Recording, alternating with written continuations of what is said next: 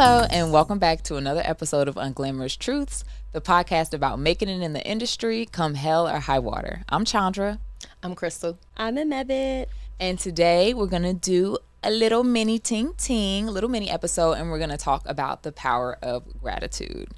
So this is like a little bit kind of on brand for me today because I was having like a horrible morning, just so many things. You know, y'all know I got a little real estate business on the side. I'm a little landlord. And, somebody's not paying rent. A car got broken into.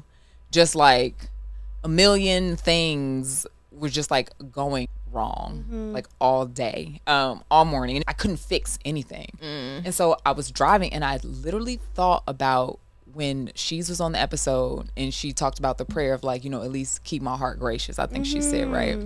And so I thought, and I was like, okay, what are we grateful for here? Like, just keep my heart grateful, yeah. Like, what?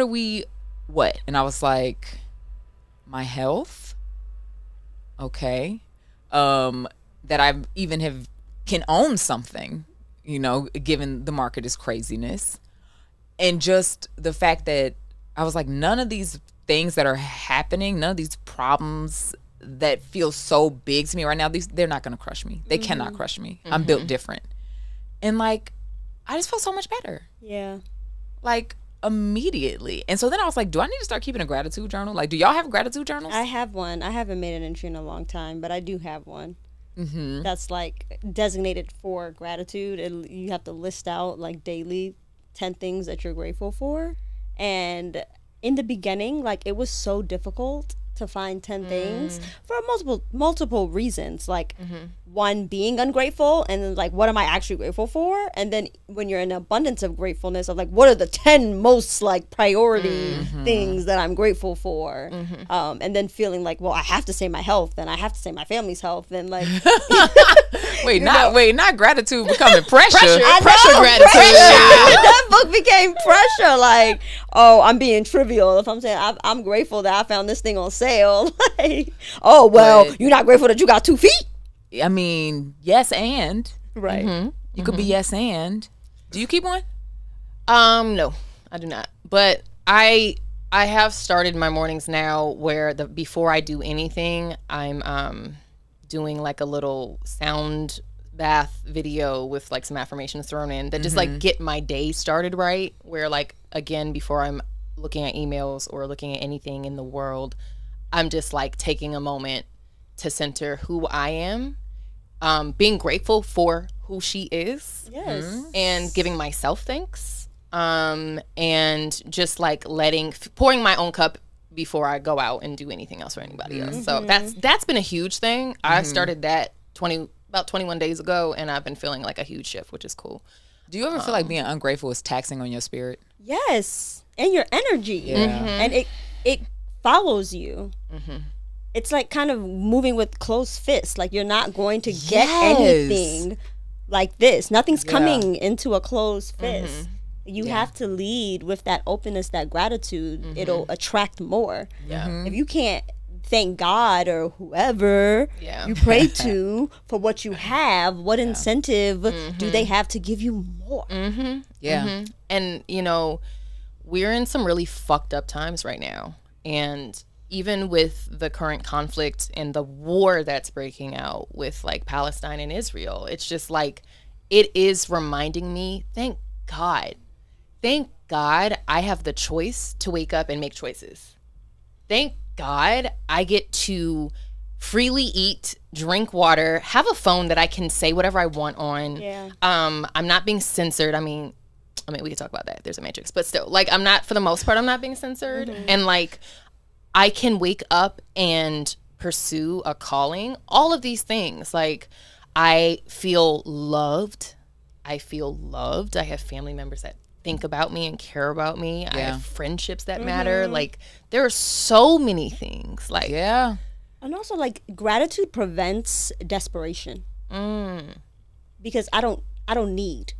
I have all my needs. I have. I want. It would be nice. That's not the end of the world. Yeah. Yep. Yeah.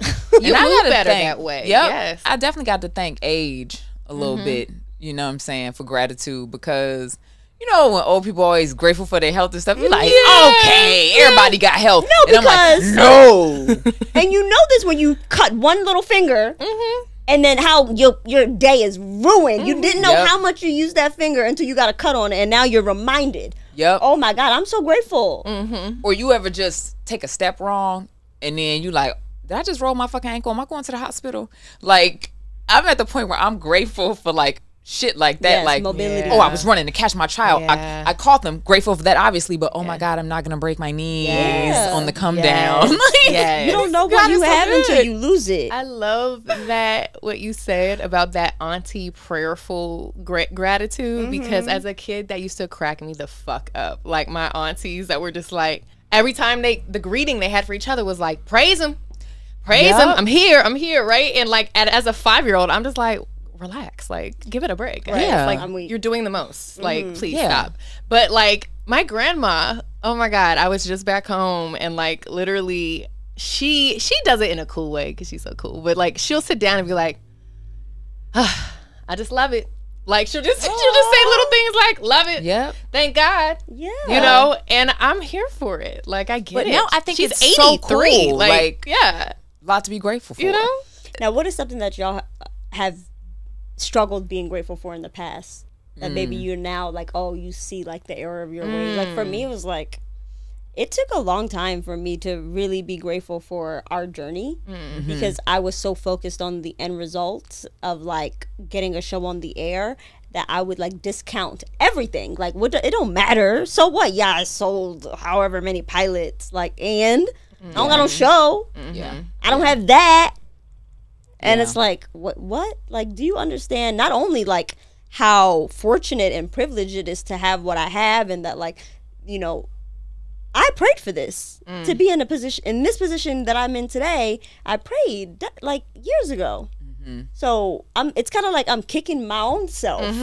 Yeah, and I've definitely had moments where too it just felt so nose down in the work that I didn't even stop to be grateful. Like it wasn't like an intentional active thing, but it was like almost not even taking a moment to even realize, oh, you're walking in the dream. Yeah. Whoa. Like, You think it was out how of fear? amazing. That like you're gonna stay there and you're not Maybe. gonna grow. I honestly think I just didn't even, because in my head it didn't feel like what I thought it would feel like, you know, so I didn't even realize I was walking in it because I expected it to be this all-encompassing superstar big thing, and it was like, it doesn't have to look like that to be a dream come true, you know. So I think I really could not see the forest for the trees For sure. at that point. That's that moment of like arriving, and it's like, do you ever arrive? Right. Because you continue to set those goals. And if you take a moment of just like taking maybe that's what gratitude is taking the time to be like, oh, it is here, it just didn't come how I expected it. Like it's just not in my control. Yeah. It's not the way I saw it. It wasn't Yeah. this, and then this. It's just like, it is here in a weird, Ain't that like? strange, roundabout way, but we here. Like, you know. Well, I was thinking about how like when I was younger, you know, when you like in them cynical ages or whatever, like I remember being so irritated. I always loved when older people were like, oh, I'm so grateful. You know, that was beautiful and it's cute. But like when people our age were like, I'm just so grateful for the opportunity. And I would be like, bitch, that's all you want for yourself? Right. That's all you want is a fucking opportunity? You bum ass bitch, you ain't gonna never be shit. And I'm like, oh my God. And like now looking back, I'm like, girl, like, Being hard on yourself. and you being hard on this girl. She don't even know you. She don't deserve all this quiet smoke you giving her. And like, how much easier could some things have been if you had just leaned into your gratitude and been like, I'm just grateful for the opportunity. How many things would you approach, like you said, with open palms and gotten better results if it's just like, I'm just grateful to be able to share my story with you today. You know, like, or at the bare minimum, how much suffering could I have prevented?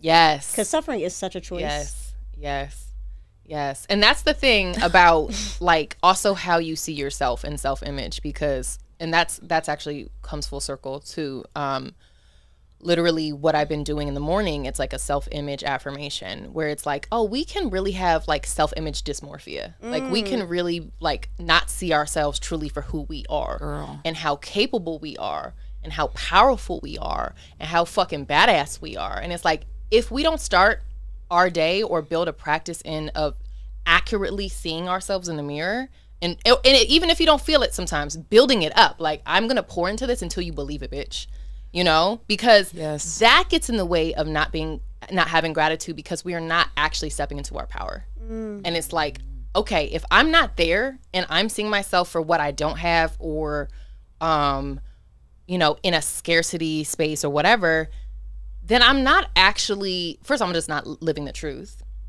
And second of all, so much will flow to me from a place of true, like, empowerment and like understanding myself, you know, and being like, yeah, I'm worth all of this, of course, because I've repeated it daily. Like, I am this. You said self-image dysmorphia? Self-image dysmorphia. I just made that up. Well, I like the, but it's ringing true. Yeah. It's true. I like that. We have these perverted funhouse mirror conceptions of ourselves. Like, it's kind of like imposter syndrome. Yeah. Just like, oh, well, I'm not enough. Or I feel like when you have that dysmorphia, you start attaching things to external things instead of just what is. And it's like, when you have that perverted self-image, you're going to be like, when I have this, then I'll be this. And that's not the case. Yeah. The case is the opposite. It's literally just, I am this. Yeah. I just am this. And it's almost like you have such an inaccurate perception of even what you have done. What you're capable when it's like of. If you wrote it down, if you wrote down everything you've accomplished in your life, you would be shocked. Yes. It's like, who did that? Yes. Who is that girl? If someone read your bio to you, you'd be like, God damn. God damn. You know? So that work. That's important work. It's self-work. I love that. Well, I think we're going to just end it right there on self-work. I mean, do we want to all say something that we are, you know, grateful for? Okay, that's hard to think about. But like one thing, it don't have to be your health, your mother's health, etc. Okay. I am so grateful for my ability to let shit go and move on. I'm grateful for the guy that saw me banging outside when I was locked out and was like, let me go help this girl. And he came into the studio and got y'all. I was like, please go get your friend. Because I was outside without a phone. I was free balling and I might not have come back. But he helped me. So I'm grateful. I am so grateful for my newfound skill in conflict resolution and not taking things personal. Like, I actively, like, in a moment that, like, will piss me off, and, like, I was like, in a previous version of me, I would have responded differently to this. But let me take a breath and let me think about what I want the outcome to be and respond from there. Yeah, that's beautiful. And also, we're grateful for all of you. We're grateful for your time. We're grateful for your ears. We appreciate you. We hope you appreciate yourselves. Thank you guys so much for tuning in to another episode of Unglamorous Truths. I'm Chandra. You can find me at Chani. I'm Crystal. You can find me at _Chris. I'm Emebit. You can find me at EmebitBNA. And you can find us at Unglamorous Truths on all the platforms, and you can listen to our podcast wherever you find yours. Yay! You did that, man. I know I did.